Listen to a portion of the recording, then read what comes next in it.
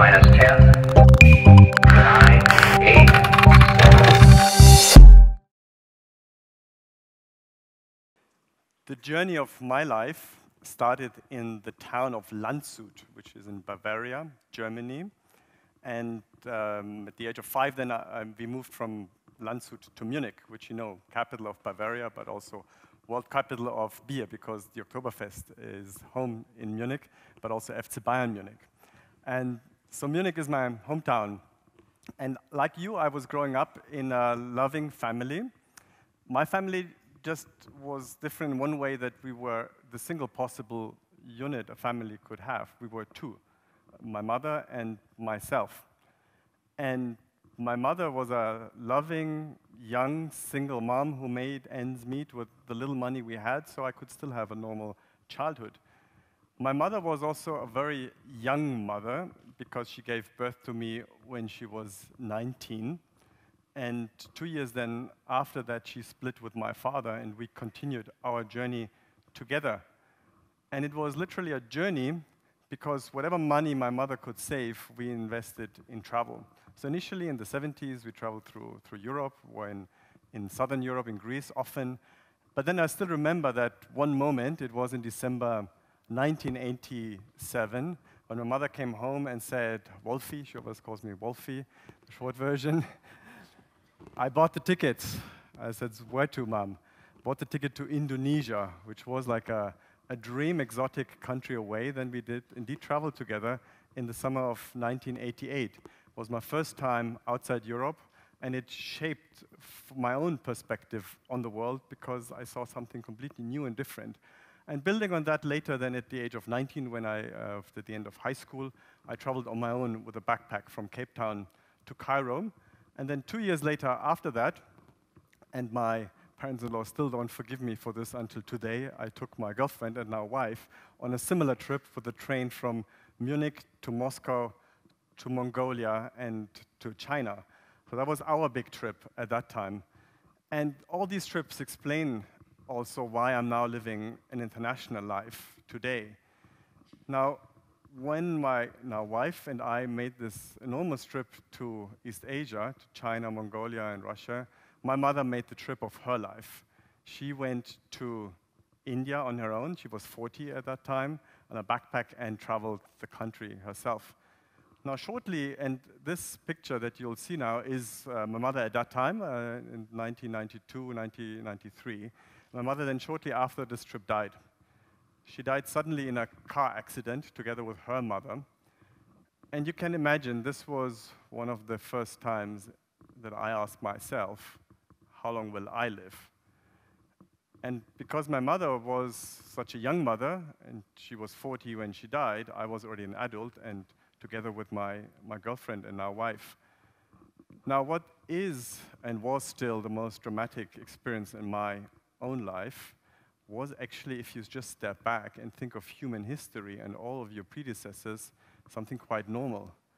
We were actually lucky to live till 40 for most of human history. And here you just see the last 2,000 years, when life expectancy, normal average life, lasted only 20 or 30 years. So you were lucky indeed to make it till 40.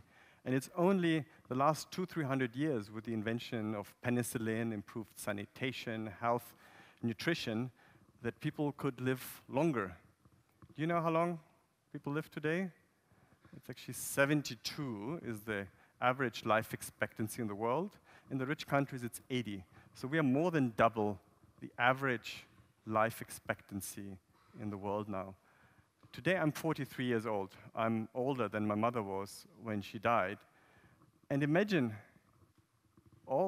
if TED had been held, the TED conferences, 250 years ago, most of us would have never made it on stage. Our prime time would have been over before our years had started. And many of you in the audience would have not been there either. So we are in this luxurious period that we can experience a long life. And think of the waste that happened, the tragedies, the Mozarts and the Einsteins that died of diarrhea, all those talents that were lost and that we now have a chance to go beyond.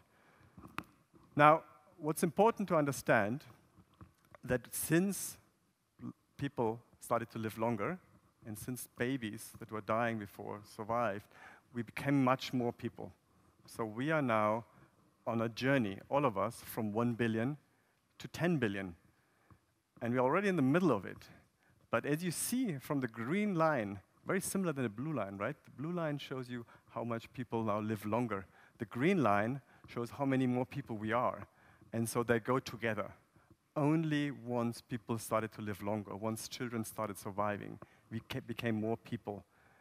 Rapid population growth is a result of development. It's not a result of misery. It's something inherently positive with new challenges we have to deal with now. Now, here's an interesting fact. This journey from 1 billion only started very recently. It just started 110 years ago. So 110 years ago, 1904, that's when we, or our predecessors, our great-grandparents, lived, then the world became 1 billion. All the thousands of years before, the world was always below 1 billion and went even up and down during the time of the pest and cholera in Europe and beyond. And now we're on this rapid ride from 1 billion to 10 billion, and the real action is actually happening in our time. And our time and the time of our parents and grandparents, those who lived from 1950 to 2050. That's when the world is rising from 2.5 billion to 9.5 billion. And then we'll go to 10 billion for those of us still around, and then it will probably go a bit slower. So that means that we are living in this unique time of human history where the world is shaping and reshaping itself through this dramatic population growth. Now, one thing that you still remember from school that was there was the population pyramid, and that's changing too. The pyramid was there when I was at school in 1980. Many children, fewer in the 20s and 30s, and then much fewer older people. Now, guess what? This doesn't exist anymore today because we're seeing a filling up of adults. We're getting a population bell now, and then soon the next generation will be living in the population barrel. So not more children, but a lot more adults driving this population growth today, all over the world. Now, you may say, okay, well, that sounds somewhat interesting, but what does it mean for me now? What does this have an impact for me? And I'll do now something with you that I hope you'll enjoy, which is I'll show you a tool that I developed with some friends and which we'll launch today. You can see it on population.io. And I want to explain now briefly what we did. Otherwise, you go home tonight and tell your friends and partners, says, you know, there was a TED Talk today and this guy did some magic with me and it was quite of weird. And we'll do some magic with you, but it's based on data. And so that's what I'll do with you. So imagine your age. I hope you know how old you are. It's just, you know, your age. Now, what we'll do with you is to determine your relative age, which is how old you are compared to everybody else in the world or everybody else in your home country. And how do you do this? Well, you line up just everybody. And so imagine we would now line up all of you here, and I know in this room there is a youngest person and there is an oldest person.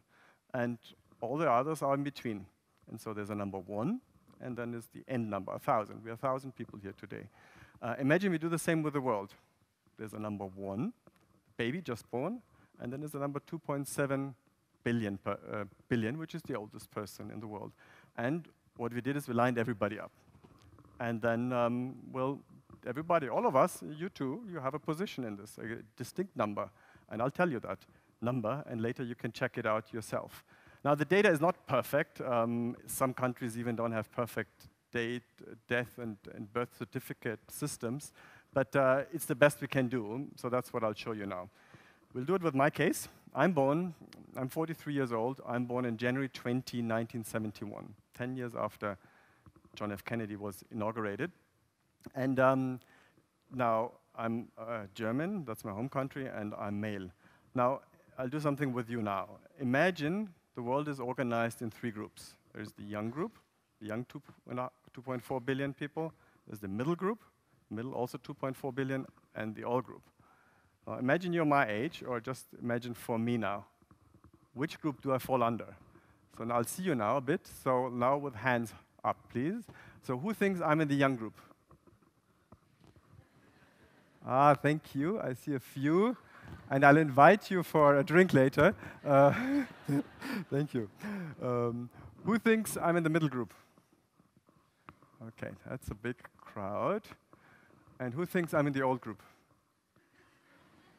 Okay. I was about to say not invite you for a drink, but I still do because you're right. I'm an old guy. I'm position 5,107,000,000 and counting, and I'm in the world now position 70%. So 70% of the world is younger than me, 30% is older. Now, it's a bit depressing to see that. But the good news is I'm from Germany, so we're an old country, so there I'm still fine. I'm below 50%, I'm 47%. I'm 38, ranked 38 million in Germany. Now, in case you are still a bit shocked and depressed, I have something good for you as well now. Imagine you wanted to celebrate your birthday with everybody else who is born on your birthday. By the way, do you have an idea how many people share your birthday? Actually, the number is quite simple to calculate. It's 20 million, so 7.25 billion divided by 365, roughly 20 million. That's how many people would always celebrate when you do. But if you want to know how many exactly my age, how many people are born the same day I was born and was a baby, and that number is different depending how old you are. And as you see now, in my case, it's 259,000 roughly. And most of them live in China, 67,000. So it will be a bit tough to celebrate with them, but still, if I wanted, I would need 3 Maracana stadiums to pack everybody in there for the celebration. If you're a bit older, there are fewer of you, so then you may just rent 1 stadium and still have then the party nevertheless. Now, as everything good has to come to an end, also I'll tell you the ultimate question: how long will I live? And it's a similar model, right? I know how old, you know how old I'm now, you know my gender, my country, and through those data points, you can estimate now how long you'll live. And the date is, I'm not sure if you find it interesting, but the date is there. It's May 31st, 2048. And it's actually a Sunday. So I'm wondering what I'll be doing that day. Maybe I got a heart attack from watching a football game.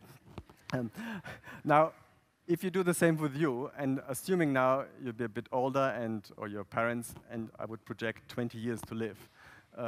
Don't call me in 20 years and says, Wolfgang, I ran out of all my savings because you said I'm gone. No, it is possible that you live longer. It's possible you live shorter. It's just assuming you're an average person. An average, in my case, German male of my age, and often we don't enjoy being average, but that's just how often things are. Even if you think you are above average, just do the average of all the above average, and you still get the same number. Now, it's a bit sad, again, I would die just before 2050, which, you know, if those of you who were there 2000, that was a big celebration. Be nice to be there 2050. Now, I'm here as a world citizen, but as a German, I get a few extra years. So, so November 29, 2053. That's what I can still hope, if that counts. Still, you know, still fine, but it's also November like we have now, and I'll miss out the 2054, which is 100 years after Germany won the World Cup first. So if I wanted to have that one, I think I need to stay in Austria because I get 6 months extra. My name.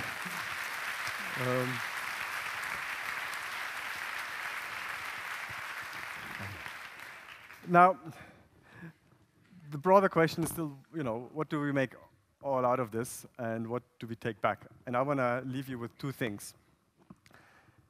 The first is, don't wait for tomorrow.